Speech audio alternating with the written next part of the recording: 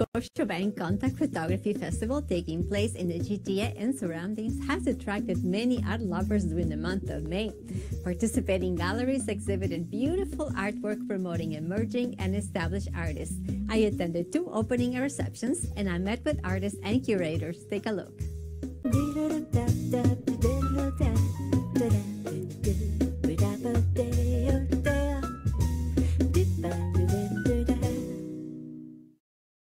The Art Gallery of Mississauga hosted the official opening reception on May 12th. The goal of this exhibition was to discover women artists that have a connection with Mississauga. Therefore, the title of the exhibition is View, Find Her, Finding Women Working in Photography 2022. The exhibiting artists are Kim Liko, Soka Lazara, Kat Marchese, Dainicia Nugent-Palash, Janice Reed, Saj Zabarniki-Stewart, Peggy Taylor-Reed. The guest curator is Fausta Faciponte.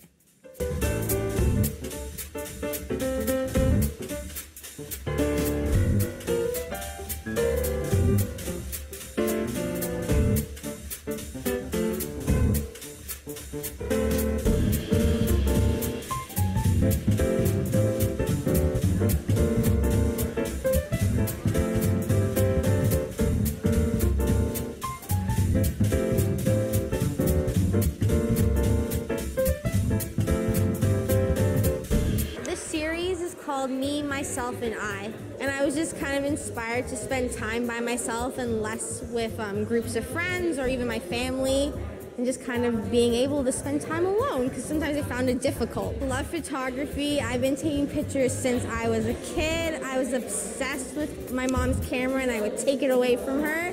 And ever since that, I've just always been taking self-portraits of myself. I also love documentary photography as well. So I spend a lot of time there, and it's actually been my bedroom since I was like 4. So I always like redecorating it because I get bored. So I'm a maximalism at heart. I love a lot of things. So it's very like overstimulating for some people, but I like it.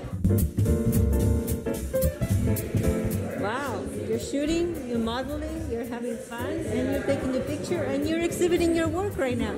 Yeah, and that series is a good series to show the photographer and the model. It's always me. I like your arm coming out of the shower. Yeah, I like doing different perspectives and different like movements because body language also kind of indicates how you're feeling. So yeah, the hand could be like, I want a towel now.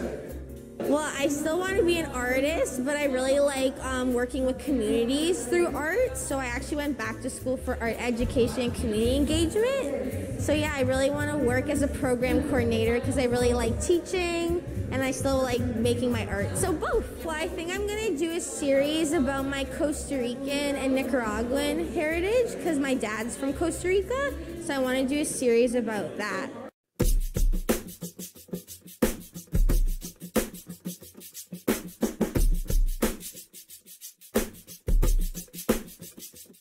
Saj Zabarniki-Stewart is an emerging photographer living in Ontario. She is self-taught and uses herself as the subject of her photographs. Her work focuses on how humans interact with their home environment.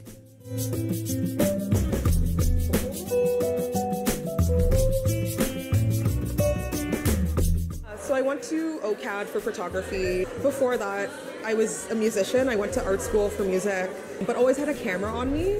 Like I was that friend who took a bunch of photos of their friends that ended up becoming like their profile pictures on like MySpace or whatever else. So I guess I realized that I was good at what I did and then went to art school for it, and that became my specialty.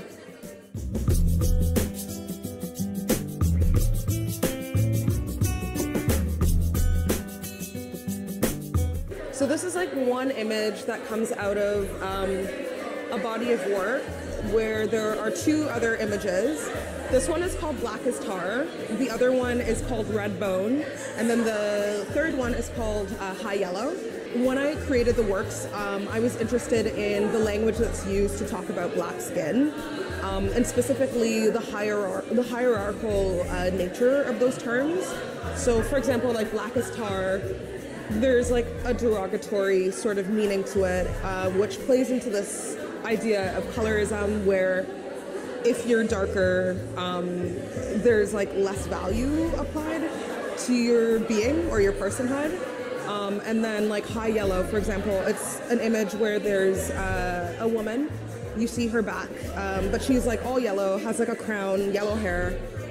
So like it's meant to like connote like this like idea of like royalty or whatever else, or like holding it up to like a high standard. And then like red bone is a literal red bone on a pedestal in front of like a stage. And I wanted the images to be like kind of literal. Sometimes that is a way that I work. Like I think about language and words and like what people say to me, and sometimes it will just repeat in my head over and over for like many days, like just an image. I've been exhibiting work since like 2015. You could find my work on my website, denisha.com, or on my Instagram, notsad.jpg. And if you're interested in buying work, you can buy my work through Patel Brown.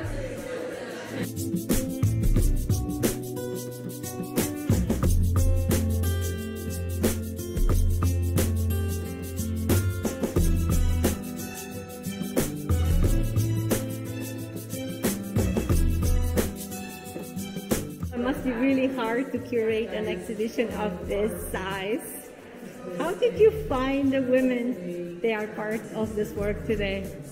Well, I found the women just by looking at art and looking at things that I like to look at and wanting to share them with other people.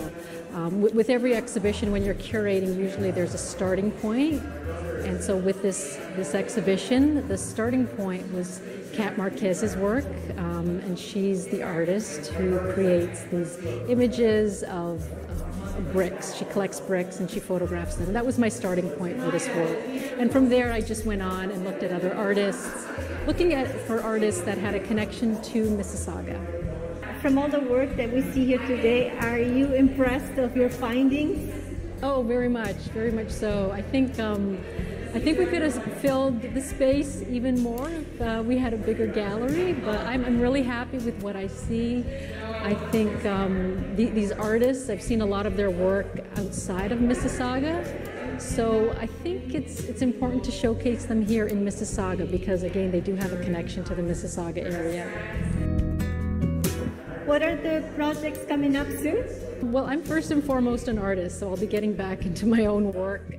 I'm also a photographer. My work is photo-based, and right now I'm working on a series with the Burlington Art Center, and I'm making work that's in conversation with their permanent collection. I'm usually in my studio working. I'm also working as a professor at the University of Toronto and also with Visual Arts Mississauga. I'm teaching professional development courses there.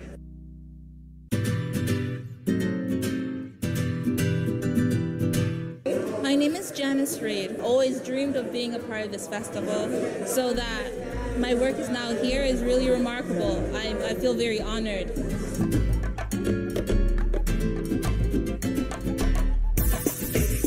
Meeting other artists that I'm part of the show with, that I've seen like their work, and I'm like, oh my god, I'm a fan of them. And I get to meet them for the first time today, so I'm really excited. I'm happy. Images are part of my Real Love series. I shot this work back in 2018. I had the opportunity to show this work. It was part of my first solo show, and it was at the Gladstone Hotel and also Band Gallery. So it's a part of 3 vignettes. You see her unfolding in every single vignette. I guess discovering her womanhood. And yeah, this series has brought me a lot of, I guess, kind of catapulted me into the art world, which I'm here today. This is part of my series that I did last year, Fanny Eaton. It's about a pre-Raphaelite model. She's a Jamaican model. Her work, you can see it in the Tate's, I believe the Portrait Gallery, not if I'm mistaken. I learned about her while like being on Tumblr a couple years ago. And I thought it was really fascinating that she's not talked about. No one knows about, I guess, Black existence in these classical paintings. A lot of times, like, she was either masked as her image was referenced as a man. I think she's in a painting called Mother of Moses, and she's also in one of, I guess, her most popular, her image in Head of a Mulatto Woman, where this is referencing that painting. These three are digital works, and these two are film. I styled this shoot myself. I seen a wonderful designer, his name's Sean Demasker, and he had this particular piece, and I fell in love with it. I thought it was really Caribbean. It reminded me of like Jill Canoe, like Carnival. So I asked to borrow this piece, and this is with Gorgams, who's another Toronto designer. And her work is basically like, both of them are definitely sculptural and a piece of art itself. And I felt very honored that they lent me their clothes, their work. And yeah, I loved it. I think it goes with the theme of what I wanted very perfectly.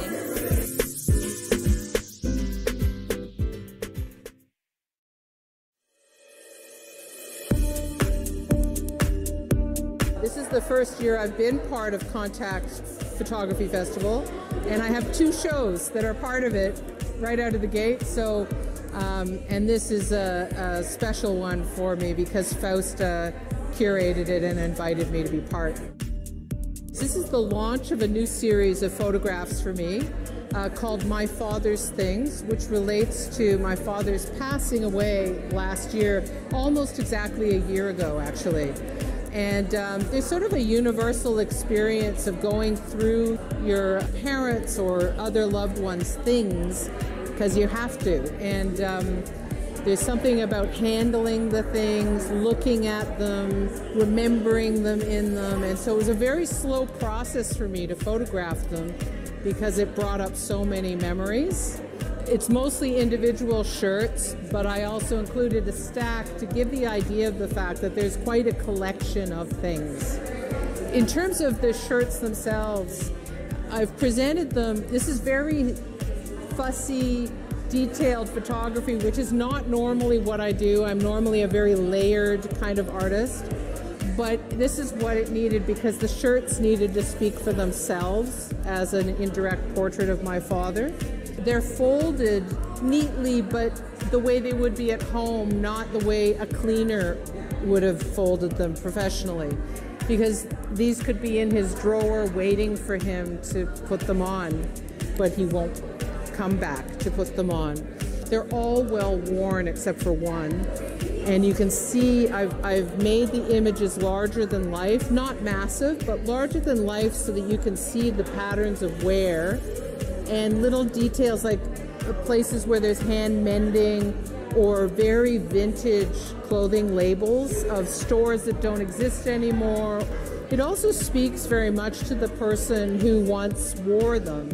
And in my father's case, because he wore them so long, they were permanently formed to his body. You launder them, it didn't matter. It was lumpy where he was lumpy, you know? And also, why did he wear these shirts for so long? And that speaks to his growing up. He was born and grew up in Indonesia during the Japanese occupation during World War II, and followed by the Indonesian War for Independence from Dutch colonial rule. And so deeply embedded in him is a frugality that a lot of older generation people have or had if they went through wartime and depression and so on. And so his things reflect that. Kim Lico also launched a solo exhibition titled Burnt Offerings as part of the Scotiabank Contact Photography Festival at the Red Head Gallery.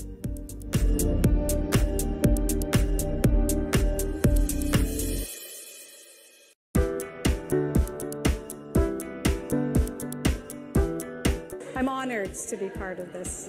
They're the interior boxes that I have unpackaged for recycling, and I found them to be quite interesting in shapes and also humorous in the way that they look like characters.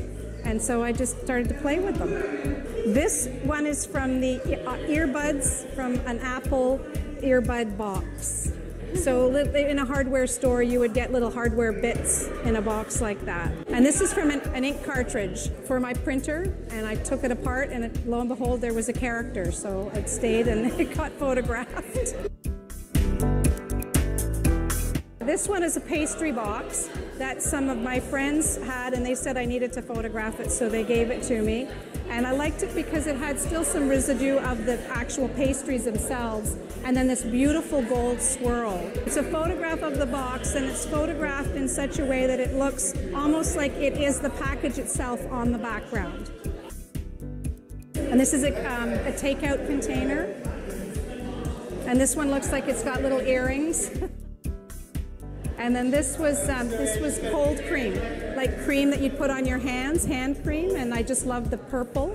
I love the tears and the marks, the little imperfections that are on the surfaces of them, and also their architectural relationship. This is an elastics. So if you're like me with long hair, you collect elastics, and well, they have packaging as well.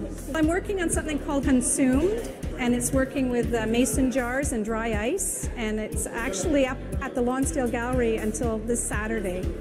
And so I'm still working with the boxes also.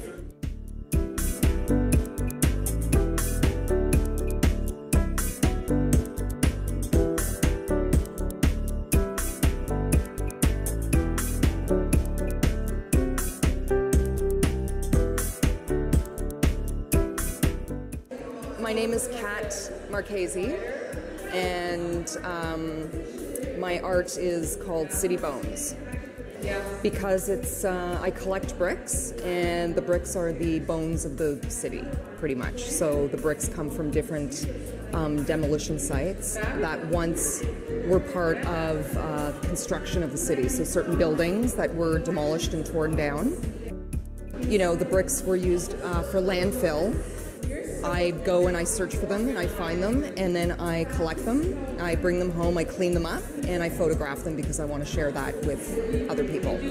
I don't use Photoshop. This is it's all my photography.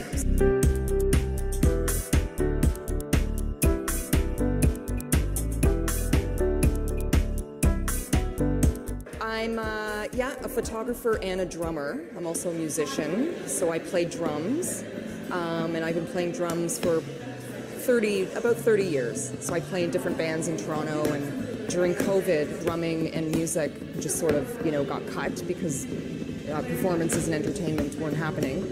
So I really ramped up my photography and used my brick collection and decided to put the two together and wanted to photograph the bricks that I was collecting. And it really ramped up during COVID. So COVID was actually a bad thing, but a good thing for me, because it really kicked me into a very interesting direction. And I found a passion that I really, really enjoy. So I've done an exhibition here. Last year I did one. It was a juried exhibition. I was in the International Women's Day exhibition at Leslie Grove Gallery in the East End, Leslieville.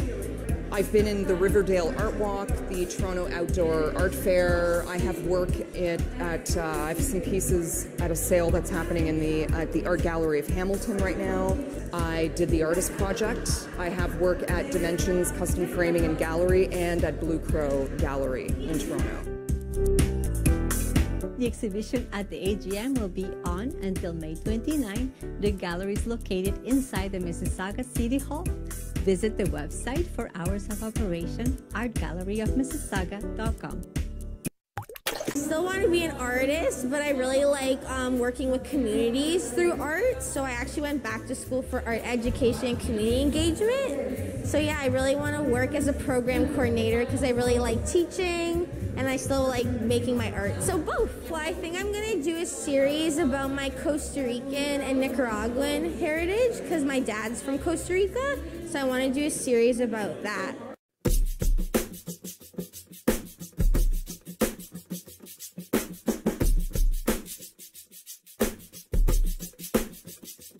Saj Zabarniki Stewart is an emerging photographer living in Ontario. She is self-taught and uses herself as the subject of her photographs. Her work focuses on how humans interact with their home environment.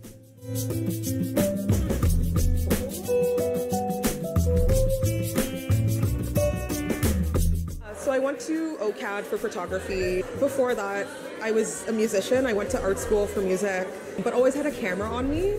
Like I was that friend who took a bunch of photos of their friends that ended up becoming like their profile pictures on like MySpace or whatever else. So I guess I realized that I was good at what I did and then went to art school for it, and that became my specialty.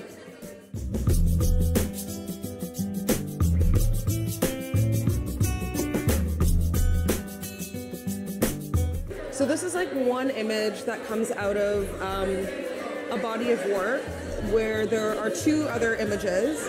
This one is called Black as Tar, the other one is called Red Bone, and then the third one is called High Yellow. When I created the works, I was interested in the language that's used to talk about black skin, and specifically the hierarchical nature of those terms. So for example, like Black as Tar, there's like a derogatory sort of meaning to it, which plays into this idea of colorism where if you're darker, there's like less value applied to your being or your personhood. And then like High Yellow, for example, it's an image where there's a woman, you see her back, but she's like all yellow, has like a crown, yellow hair.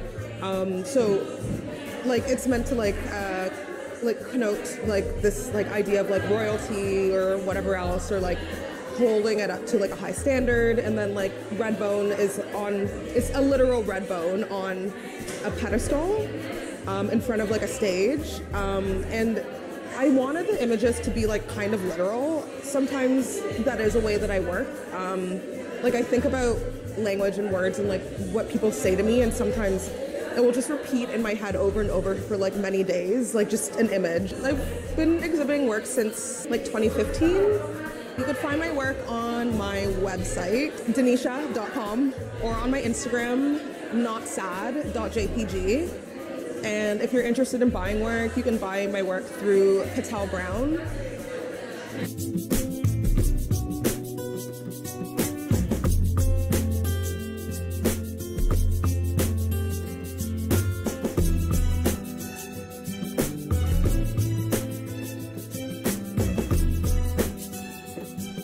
It must be really hard to curate an exhibition of this size.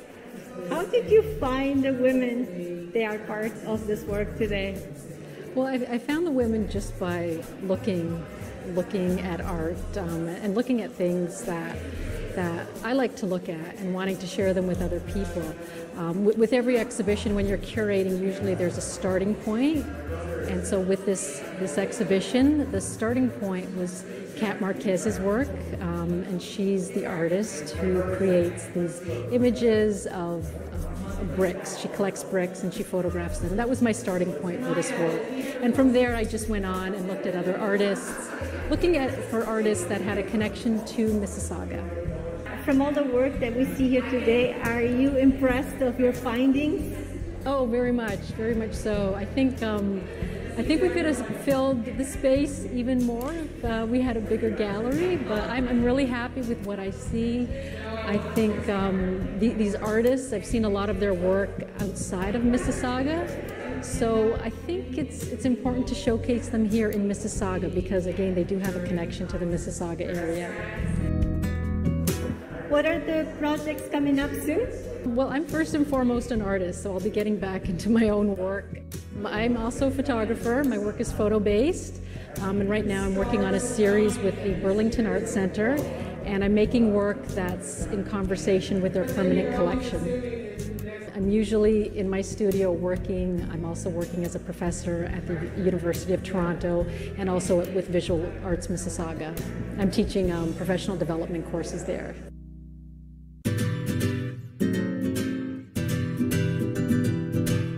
My name is Janice Reid. Always dreamed of being a part of this festival, so that my work is now here is really remarkable. I feel very honored.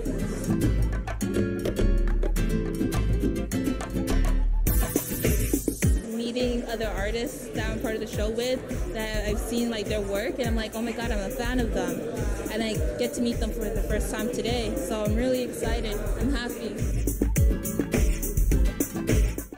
These two images are a part of my Real Love series. I shot this work back in 2018. I had the opportunity to show this work. It was part of my first solo show. And it was at the Gladstone Hotel and also Art Gallery. So it's a part of 3 vignettes. You see her unfolding in every single vignette, I guess discovering her womanhood. And yeah, this series has brought me a lot of, I guess, kind of catapulted me into the art world, which I'm here today. This is part of my series that I did last year, Fanny Eaton. It's about a pre-Raphaelite model. She's a Jamaican model. Her work, you can see it in the Tate's, I believe the Portrait Gallery, not if I'm mistaken. I learned about her while like being on Tumblr a couple years ago.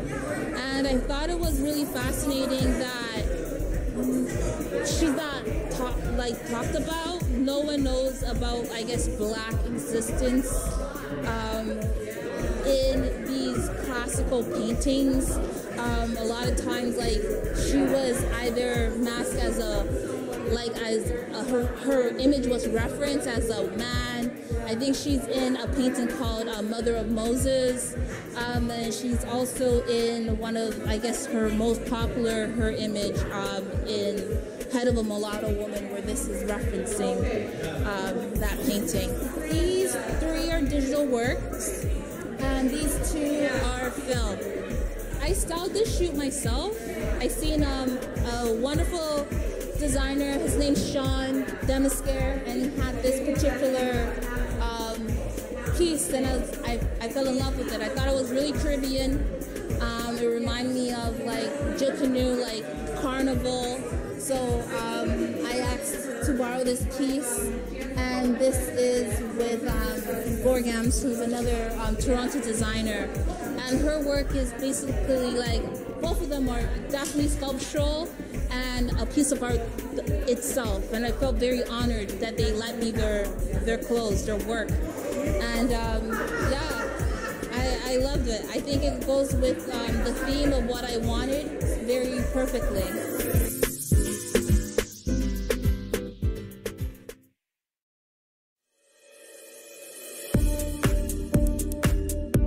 This is the first year I've been part of Contact Photography Festival, and I have 2 shows that are part of it right out of the gate. So, and this is a special one for me because Fausta curated it and invited me to be part.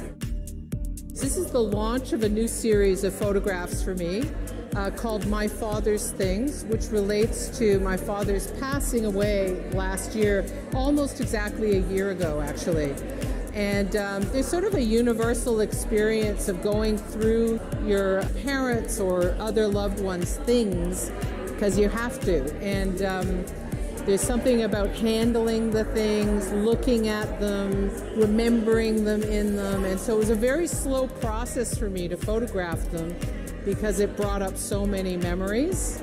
It's mostly individual shirts, but I also included a stack to give the idea of the fact that there's quite a collection of things. In terms of the shirts themselves, I've presented them. This is very fussy, detailed photography, which is not normally what I do. I'm normally a very layered kind of artist. But this is what it needed because the shirts needed to speak for themselves as an indirect portrait of my father.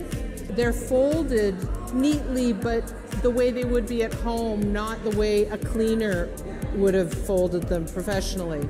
Because these could be in his drawer waiting for him to put them on, but he won't come back to put them on. They're all well worn except for one. And you can see I've made the images larger than life, not massive, but larger than life so that you can see the patterns of wear and little details like the places where there's hand mending or very vintage clothing labels of stores that don't exist anymore. It also speaks very much to the person who once wore them. And in my father's case, because he wore them so long, they were permanently formed to his body. You launder them, it didn't matter. It was lumpy where he was lumpy, you know? And also, why did he wear these shirts for so long? And that speaks to his growing up. He was born and grew up in Indonesia during the Japanese occupation, during World War II, and followed by the Indonesian War for Independence from Dutch colonial rule. And so deeply embedded in him is a frugality that a lot of older generation people have or had if they went through wartime and depression and so on. And so his things reflect that. Kim Liko also launched a solo exhibition titled Burnt Offerings as part of the Scotiabank Contact Photography Festival at the Red Head Gallery.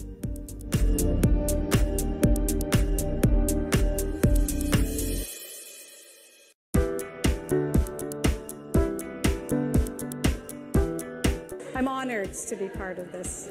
They're the interior boxes that I have unpackaged for recycling, and I found them to be quite interesting in shapes and also humorous in the way that they look like characters. And so I just started to play with them. This one is from the earbuds from an Apple earbud box. So in a hardware store, you would get little hardware bits in a box like that. And this is from an ink cartridge for my printer, and I took it apart, and lo and behold, there was a character. So it stayed and it got photographed. This one is a pastry box that some of my friends had, and they said I needed to photograph it, so they gave it to me.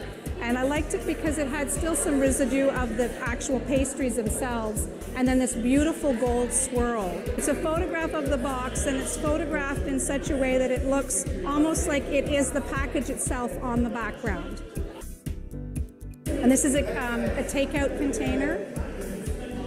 And this one looks like it's got little earrings. And then this was cold cream, like cream that you'd put on your hands, hand cream, and I just love the purple. I love the tears and the marks, the little imperfections that are on the surfaces of them, and also their architectural relationship. This is an elastics. So if you're like me with long hair, you collect elastics, and well, they have packaging as well. I'm working on something called Consumed, and it's working with mason jars and dry ice, and it's actually up at the Lonsdale Gallery until this Saturday. And so I'm still working with the boxes also.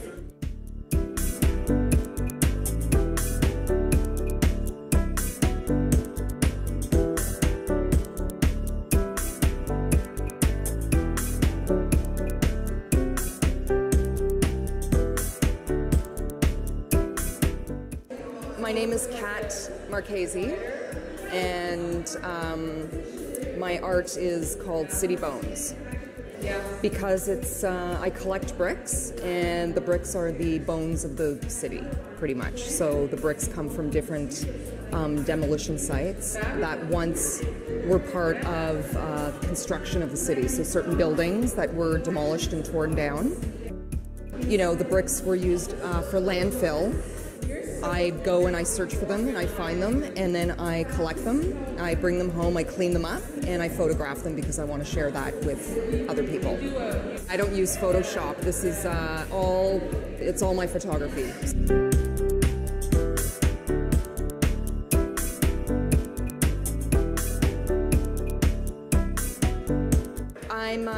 yeah, a photographer and a drummer. I'm also a musician, so I play drums, and I've been playing drums for about 30 years. So I play in different bands in Toronto, and during COVID, drumming and music just sort of, got cut because performances and entertainment weren't happening. So I really ramped up my photography and used my brick collection and decided to put the two together and wanted to photograph the bricks that I was collecting, and it really ramped up during COVID. So COVID was actually a bad thing, but a good thing for me because it really kicked me into a very interesting direction, and I found a passion that I really, really enjoy. So I've done an exhibition here. Last year I did one. It was a juried exhibition. I was in the International Women's Day exhibition at Leslie Grove Gallery in the East End, Leslieville. I've been in the Riverdale Art Walk, the Toronto Outdoor Art Fair. I have work I have some pieces at a sale that's happening at the Art Gallery of Hamilton right now. I did the Artist Project. I have work at Dimensions Custom Framing and Gallery and at Blue Crow Gallery in Toronto. The exhibition at the AGM will be on until May 29. The gallery is located inside the Mississauga City Hall. Visit the website for hours of operation, artgalleryofmississauga.com.